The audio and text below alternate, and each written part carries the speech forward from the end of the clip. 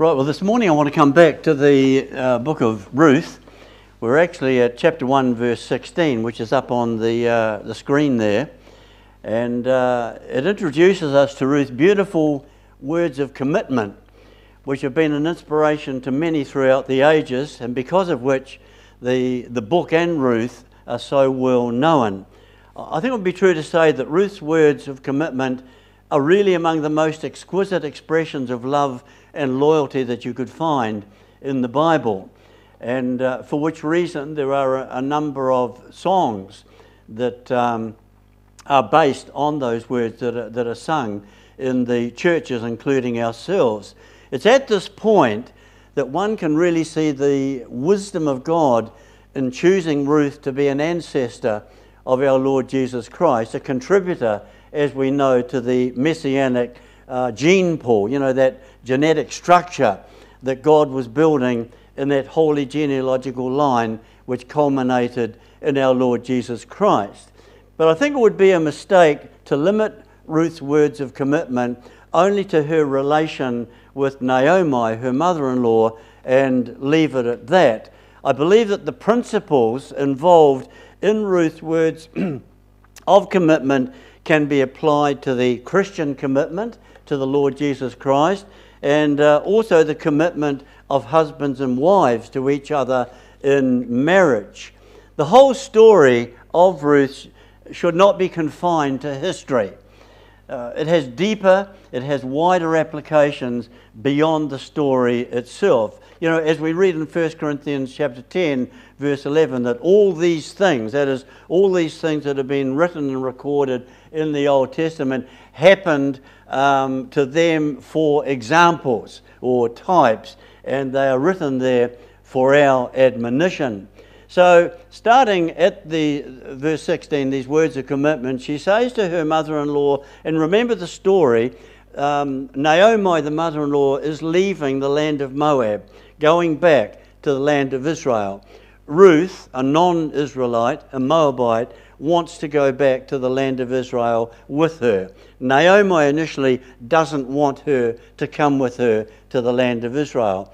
And so Ruth says to her, "Entreat me not to leave you or to return from following you." That word entreat is actually quite a strong word. It means to urge, to beg, to implore, to plead. It has the idea of pressure, of pressing. Naomi's request for Ruth to go back to the land of Moab was obviously not just a mild, casual suggestion. Naomi was being quite forceful. She was being quite assertive in telling her daughter-in-law not to follow her. But in spite of this, Ruth was not intimidated. She was not discouraged by it, even though Naomi pressured her or entreated her 4 or 5 times. Ruth's response was basically, "Don't urge me, don't pressure me to leave you and to go back. I'm not going. I'm not leaving you. I'm staying with you." Her love and commitment was very, very deep, very strong. There's no way that she was going to turn back and leave Naomi. She obviously had great faith, she had hope, she had courage, she had tenacity, she had patience, she had endurance. All the qualities and virtue that are required by us to qualify as a child of God and as a friend and follower of the Lord Jesus Christ, to enable us to keep following Him and not turn our back on Him in spite of the circumstances in life that might seemingly be pressuring us to turn away and to go back into the world. Ruth's stubborn and tenacious commitment is also a good example, I believe, of the kind of commitment that should exist between husbands and wives. Whatever pressures, whatever problems, whatever discouragements and disappointments arise in a marriage, and they do, our attitude should not be a defeatist one. that, quickly and easily tosses in the towel and walks out and walks away. No, it should be Ruth's attitude. The attitude should be, I will not leave you. I will not return from following you. I'm not going to back off. I'm sticking with you, and I'm going to continue through with this relationship. As we read in 1 Corinthians 13, love is patient. It's kind. It's not easily offended. It's not easily provoked. It's tolerant in all things. It hopes for all things. It endures all things. That's what the agape love is all about. Love persists, you see. It perseveres. And it is the key. It really is the key to lasting commitment, because it is not easily daunted and it's not easily defeated. Ruth, of course, was not the first or the last biblical character to manifest a stubborn, persistent commitment. In my previous talk, I drew attention to that Syro-Phoenician woman who asked Jesus to heal her daughter. And Jesus didn't seem to want to do it. He sort of discouraged her, in fact. But she persisted, she persevered, and she came back at him 4 times, until in the end he said what great faith she had. In Luke chapter 18, we read that Jesus spoke a parable to teach us to keep on praying and not to lose heart, not to be discouraged by discouraging circumstances. And the parable related to a widow who was seeking justice from a judge, but he was ignoring her requests. And we have that experience. Sometimes it seems God is just ignoring us. He is the judge. He's a righteous judge, of course. And sometimes it seems that he is ignoring it. But this woman, she wouldn't take no for an answer. She wouldn't back off. She persisted, resulting in him, in the end, granting her request. Remember the case of Jacob, where an angel approached him in the night, and I think that he thought it was Esau, who he was afraid of, and he started fighting, wrestling with an angel. Eventually, he realized it was God. When I say God, you know what I mean. It was God's representative. It was as good as God.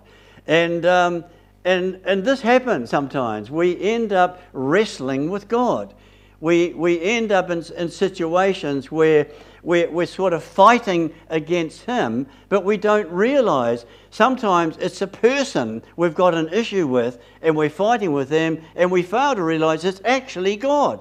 It's actually God in that situation teaching us something, developing us in some way. And so it was with Jacob. He thought he was fighting with man, but no, it was God that he was fighting with. And in the end, when the penny dropped and when he realized that his battle actually was with God, he said, I'm not going to let go until you bless me. And that was the case. In 2 Samuel 15, we read that story there when David fled from Jerusalem due to his son Absalom's rebellion. His friend Ittai wanted to follow him, but David tried to discourage him from doing so. Ittai was a Gittite. He was a foreigner. He was a non-Israelite. And it seems that David felt, well, he shouldn't have to get mixed up in this thing to do with us Israelites. And so he wanted him to be sort of let off the hook and not have to suffer the deprivations that David was going to suffer as a result of having to flee from Jerusalem. But Ittai's response was, quote, "Your Majesty, I swear to you in the Lord's name that wherever you go, even if it means death, I will go with you." What a beautiful example of loyalty and commitment that was. And I can see this as a sort of a type and a foreshadow of the Gentile commitment to the Lord, which happened in later times. In 2 Kings chapter 2, we read that Elijah told Elisha to stay behind at Gilgal while he went ahead to Bethel. But Elisha said to him, "As the Lord lives and as your soul lives, I will not leave you." Again, another example of tenacious loyalty and commitment. We all know the stories in the book of Daniel, how that in the early part of Daniel, when the king of Babylon required Daniel and his friends to eat food that was regarded by them as defiled by God's law, they refused to back off. They stuck to their guns and they remained totally, fully, 100% committed to the Lord and the ways of the Lord. When Daniel's 3 friends were told they're going to be cast in a fiery furnace if they refused to worship that idol that the king set up, what was their response? They didn't back off either. They stuck to their guns and remained faithful to the Lord. When Daniel knew that he would be cast into the lion's den if he kept praying to his God, he was of the same spirit. He refused. He refused to stop praying to his God. These are examples of the same tenacious resolve of Ruth, who refused to turn back following Naomi. She refused to not make Israel's God her God. You remember Elijah when he prayed for rain and it didn't come. He refused to take no for an answer. He prayed again and again and again, 7 times. He wasn't going to back off. Persistent, tenacious, persevering. He prayed 7 times. I remember years and years and years ago when I was reading that story about Elijah, and I got a phone call from John Smith to say that Isaac wouldn't wake up. No matter what they did, shook him, talked to him, shouted at him, he wouldn't wake up, and they were very concerned. The immediate response is to rush off to the doctor or hospital, but they wanted to commit it to the Lord first, and so I said, I'll come over. And so we prayed. We laid hands, we anointed him with oil, we prayed, and nothing happened. And I said, I've just been reading about Elijah, and he prayed 7 times, so let's keep praying. Would you believe it? We did actually pray 7 times, and on the 7th time, he woke up. Amazing. Yeah, it was quite the timing of that was quite amazing. When the Lord told Hezekiah, King Hezekiah, he was going to die, did he just resign himself to it and think, oh, well, whatever, you know? No, he entreated the Lord. Entreated, same word used up there. He entreated the Lord and he lived for another 15 years. His patient, persistent prayer paid off, as it always does. So in verse 16, coming back to that verse, Ruth said to Naomi, where you go, I will go. Ruth's love for her mother-in-law was such that she was willing to leave her country, leave her home, leave her family and friends, and travel into another foreign country which she'd never seen before, a country, in fact, that was hostile to her own country. She doesn't care where Naomi lives or where she goes. She's going to go with her. You know, there are Christians also whose love for Jesus is such that they have been willing to leave their country, their home, their family, to preach the gospel in foreign, hostile countries in response to the commission of Jesus to go out into all the world and to preach the gospel to all nations. And likewise, there have been wives whose love and commitment to their husband has been such that they've left the country, left their home, left their family to be with their husband due to him being called away. And there have been cases I've read of where the husband points out all the disadvantages that are going to be involved, and the wife says, entreat me not to leave you. Entreat me not to leave you and stop following you. Where you go, I will go. You remember the case of Rebekah, lived up in Syria, and it was time for Isaac to get a wife, and Abraham sent his servant Eliezer up there to get a wife, and his paths crossed with Rebekah, and he had the witness that she was the one, and it was quite a thing for her to actually leave her country, leave her family, leave her culture, leave all that behind in order to go the way of the Lord and to be linked up with Isaac, who was a type of Christ, of course, but she did that.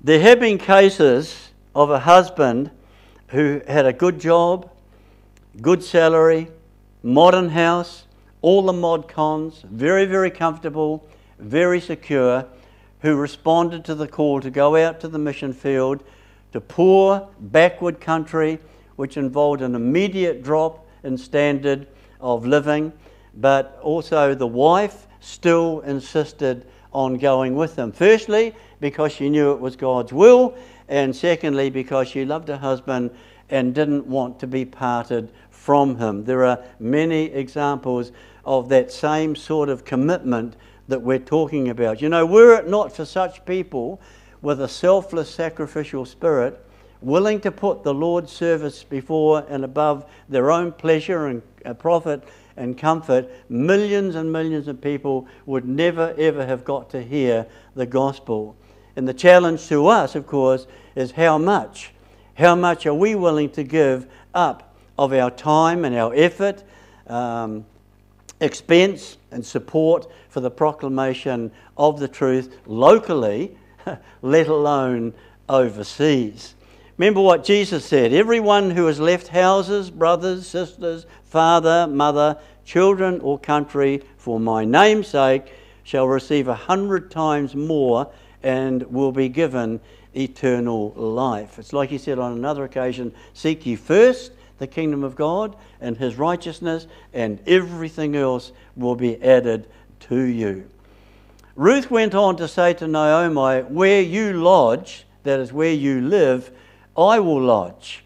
So Ruth is willing, she expects to live with Naomi. Knowing what we know about Ruth, I would see Naomi's she's not a young woman anymore. She's getting old. And I think that you can draw out of this Ruth's willingness to be a caregiver for her aging mother-in-law. And it seems that Ruth doesn't care. She doesn't care what sort of house or accommodation that she's going to end up in. She doesn't ask Naomi, well, listen, before I sort of commit myself, can you sort of give me some idea what your house is like? You know, is it well equipped? You know, it hasn't got a leaking roof, has it? Or rot in the floors? Or it doesn't ask anything about what condition that she doesn't care. She doesn't really care as long as she can be with her mother-in-law. You know, many missionaries have learned that they have to be prepared to lodge in or visit places where the Lord intends to dwell, and that he's not a respecter of places. He's not a respecter of persons, yes. He's not a respecter of places either. The Lord's not the kind of person who's only willing to go into flash modern houses, you know, and who wouldn't want to go into any sort of a dirty dustbin kind of a place. He's not a respecter of places at all. I recall a story of a missionary who was asked to visit a native village and pray for a sick man there. And the native was inside this dirty, smelly, fly-infested hut. The smell almost made him want to vomit.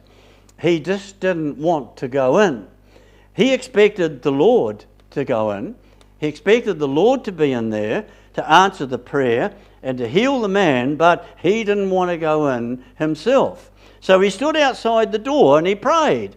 And he prayed, Lord, would you touch this man and heal him? And a still small voice came to him and said, if you won't go in there, why should I? If I'm prepared to go in there and minister that man's needs, well then, so should you. And I'm not saying it was the Lord himself actually saying that, but I think his conscience was pricking him, and those were the thoughts that came into his mind as he stood outside that hut, not wanting to go in. You know, if ever we hesitate or balk at visiting a certain place or lodging at a certain place, remember, commitment to the Lord requires lodging where He lodges, going where we expect Him to go, and He's no respecter of persons or places. Even Jesus said, young man came out and said, "Oh Lord, I'll follow you wherever you go." And He said, "Well, foxes have got holes and birds have got nests, but I've got nowhere definite to lay my head." In other words, if you want to follow me, don't expect you're going to get 5-star accommodation every night. Don't expect you're going to get 5-course meals every night. The chances are you might have to sleep with me under a bush or under a tree. And Jesus was happy to do that, quite happy to do that. He didn't stand on ceremony. He wasn't the kind of person that just wanted luxury and the latest and the modern things to be interested in ministry. And of course, the same principle applies in relation to the lodging place of Christian married couples. I remember when Anne and I were courting and travelling along the highway between New Plymouth and Wanganui, because at the time she was living in New Plymouth, and I used to travel frequently between the two towns. And I don't know about now, because I haven't been up that way for a long time, but in those days, as you travel on that road there, you pass a number of old, broken down, dilapidated farmhouses, obviously deserted. And I remember jokingly saying to Anne once, I said, we might end up having to live in a place like that. And I don't know if she remembers or not, but I remember she said to me, "Well, I wouldn't mind as long as we are together." First love's a wonderful thing, Sometimes it doesn't always last, but it's a wonderful thing while it does last. I mean, after nearly 60 years of marriage now, I don't know if she'd still feel the same way at the prospect of living in such a place, not to mention myself. But as it turned out, my building society shares the ballot, the one, and we were able to purchase a house for ourselves. But we were pretty naive, pretty green in those days, and they didn't have limb reports and all of that. And so we bought this place. It was quite old, and it turned out, unbeknown to us, it had rot in the front bedroom floors. It smelt musty. Some of the windows jammed, they wouldn't open, and these wriggly things came out of the water, out of the tank. Obviously, these things were annoying and had to be attended to, but we were happy. We were happy in ourselves. Our heart had been given to the Lord, and He really was our joy. His kingdom was our hope, and we believed the Lord's coming was just around the corner. We read His Word every evening, prayed together, listened to spiritual music. No TV, no distractions like that in those days. But we couldn't have been happier or more content in a modern, flash, expensive house. We didn't need luxury lodging to be happy. I think in those days we could have lived in a tent. There is a saying, you can build a house with nails, but you can't build a home with nails. You can build a house with nails, but you build a home with love. And where true home is, true love will be. And do you know some of the happiest marriages, some of the happiest families lodge in humble, modest, unpretentious dwellings? Some of the unhappiest marriages are in expensive, elaborate mansions. Hollywood is full of such mansions, and it's full of such unhappy, broken marriages. Yes, the Bible is true when it says godliness with contentment is of great gain. I know there have been cases of wives who leave their husbands because he fails to build them the dream house that they want. They become discontented living in the same old ordinary house while other more modern flasher houses are going up around them. Or worse still, the case of a wife who runs off with another man because he has more money, flash a house and flash a car, etc. You know, in some cases, discontent or lust for luxury has taken the place of love and loyalty and commitment. It is so true when the Bible says godliness with contentment is of great gain. You see, discontent basically means being dissatisfied, wanting more and better than what you have. Now, that can be a good thing, but it can also be a bad thing. I mean, it can have a positive or a negative twist to it, all depending on what we want more of and why we want more of. For example, it's a good thing to want to be a better person. It's a good thing to want to be more like Christ. It's a good thing to want to spend more time praying and reading the Word and gaining knowledge of the Word. We sing that song, I want more of you. Really? You ever think about that? Really? I want more? Is that what we want more of? Or are we really, in our heart, more preoccupied with more of the material things of this life which can't give us what the Lord is able to provide? But it can be a not so good thing to want more and more money to buy bigger and better things if the getting of that necessitates neglecting spiritual commitments and the Lord. I mean, there is nothing wrong with wanting more money.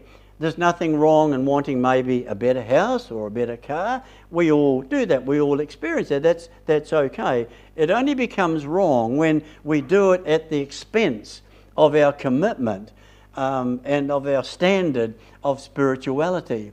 Because it's like Jesus said in that parable of the sower, the 4 different grounds on which the seed fell. And one of them, the good seed, the Word of God, it was planted in this ground where thorns and thistles grew up. And the thorns and thistles choked and suffocated the plant. It destroyed the plant. And that's what can happen. Jesus explained it. He says that land, that ground where those thorns and thistles come, he said that represents people who receive the Word of God, and it grows and it starts to become a plant, but then they allow their love for money, their desire for riches, their desire for luxury, their desire for more and more and more material things, they allow that to encroach in their lives to the point where it throttles to death, where it suffocates their spirituality. And that is the danger of it. For this reason, Paul wrote these words: godliness with contentment is great gain. We brought nothing into this world. It's certain we don't carry anything out. Tutankhamun's tomb is an example of that. So if we have food and clothing, we should be content. But those who covet to be rich fall into temptation and are caught in the trap of many foolish and harmful lusts, which plunge and drown them into ruin and destruction. Because the love of money is the root of all evil. Notice, it's not money that's the problem, it's the love. It's the love of it. The love of money is the root, that is the source, the cause of all evil. Some have been so eager to have it that they have wandered and drifted away from the faith and have pierced themselves through with many sorrows. That is, ended up in a sorrowful state. But you, O child of God, avoid and shun all these things. Pursue and strive for righteousness, godliness, faith, love, patience, and meekness. We read in Hebrews 13 verse 5, let your life be without covetousness. Be content with the things you have, for God has promised that He will never leave or forsake you. And of course, the Apostle Paul was not the kind of person of whom it could be said, well, do as he says, but don't do as he does. No, Paul lived, as did Jesus, by the same rules that he preached. We read in Philippians that Paul says, I have learned in whatever state I am, that is, whatever the circumstances are in my life, I've learned to be content. But coming back to the subject of lodging, that is accommodation, calls to mind God's friend Abraham. Because we read that by faith he sojourned in the land of promise, dwelling in tents with Isaac and Jacob. Because he looked, that is, his hope and expectation was for a city which has foundations, whose builder and maker is God. Now, there were cities, there were houses in the land that Abraham could have lived in instead of living in tents, but he preferred to wait for the city, the house built by God, which it says has foundations. A city that cannot be shaken. That's what, I mean, all cities have got foundations. And sometimes you might say, well, tell me something new. God's city's got foundation, well, so have other cities. But in the context, what it's saying is that the city has foundations that cannot be shaken. The foundations of all the cities built by man can be shaken. We see it on TV when earthquakes occur, how they crumble and they fall and end up as a heap of dust. So Abraham looked for the city of God because it can't be destroyed, it can't be shaken on the judgment day, which is going to happen, as we know, to all cities and houses on the planet. Revelation 16 very clearly says when the Lord comes back, there is going to be an earthquake of unprecedented magnitude. It's an earthquake that's not just going to shake a particular city or country. The whole planet is going to be shaken. And it says that all the cities on the planet are going to fall. They're going to collapse. They're going to end up a pile of dust and rubble. But the city of God won't. It will remain intact. We read in Hebrews 13 verse 14 that here, that is on earth, we have no continuing or lasting city, but we do seek one to come. For this reason, Abraham, it seems, was not fussed about what type of lodging he lived in, knowing that all the cities and houses were going to be destroyed anyway, and that God's house was far more superior, far more enduring than anything that man can build. You know, it's a very sobering thought to consider the houses that we live in at the moment, no matter how large, no matter how flash, no matter how expensive, they are all destined to be destroyed. They're all destined to collapse and end up a pile of useless rubble and ashes. Peter says in his epistle, the day of the Lord will come as a thief in the night, and then the heavens will pass away with a great noise, the elements shall melt with intense heat, the earth also, and the works, that is, all material things made by man, shall be burned up. Seeing then that all these things shall be dissolved, think what sort of persons you ought to be in all holy conduct and godliness. Knowing this, it is sad to see so many, particularly in the world, who are so totally preoccupied and obsessed with their houses that they have no time, they have no interest in the house of God or in the city of God that He has promised. Even in Haggai's day, the church in Haggai's day went down this track. They were totally preoccupied with their own material houses while the house of God was neglected. They'd come back from Babylon to rebuild the house of God, and they only laid the foundation. They did nothing. They did nothing else. They started getting involved doing their own houses and paneling them with cedar and getting all caught up in doing that, and God's house was totally neglected. And there's a theme in Haggai's, the little 2-chapter book in Haggai, where the prophet says, consider now your ways. It's a refrain. Consider now your ways. It's like he's saying, hey, Is it right? Is it really right for you to be so preoccupied with your house and setting yourself up and doing all this while God's house is being neglected, and you're not caring about that, and you don't care about it being completed and being properly structured? It's not difficult to imagine the weeping and the gnashing that will take place when people, as is going to happen, will be left on earth with their houses in ruins, and they will see God's house, His city, His holy city, descending from heaven in all of its power and glory and splendour, and they realise they could be in it. They could be lodging in that forever if they'd got their priorities right. Jesus warned there is going to be those who will weep and gnash because they got it wrong. They got their priorities wrong. But it's also not difficult to imagine the joy and the ecstasy that will be experienced when our guardian angel comes to us on that day, as he will, and says to us, "Well done, you good and faithful servant, enter thou into the joy of the Lord," and then takes us up to meet the Lord in the air, and probably ushers us in to that city which is descending at the time. What a contrast! What a contrast will be seen on that day of the Lord's return between those who were serious about their commitment and those who weren't.